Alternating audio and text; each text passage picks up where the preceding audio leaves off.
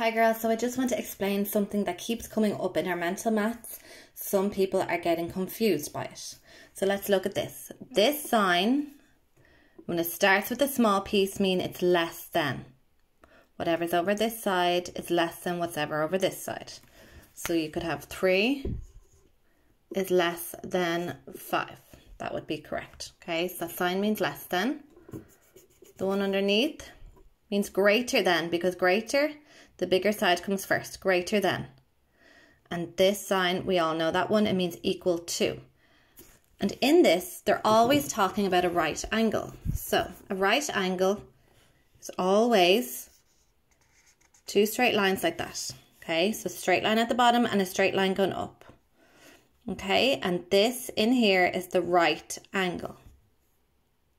Okay, so sometimes they might give you an angle that's small like this. Okay, there's our right angle, there's a small one. This is clearly smaller. Think of a bin lid opening. The angle in between here they're talking about. This is clearly smaller than this one. So the sign we'd use for this is it's smaller than a right angle. If they gave you one that looks like this, let's say our bin lid, okay, it's open more, it's open further than the right angle that's over here. So this one would be greater than a right angle.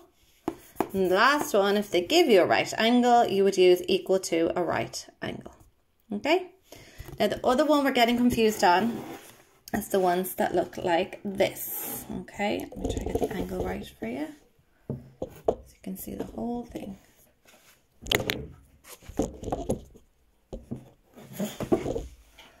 Okay. Right girls, I'm going to do it like this. Everything that's on the left side of the equals has to equal everything on the right side. We know that 7 multiplied by 4 gives us 28. So that means everything on this side of the equals has to go up to 28. 4 multiplied by 4 gives us 16.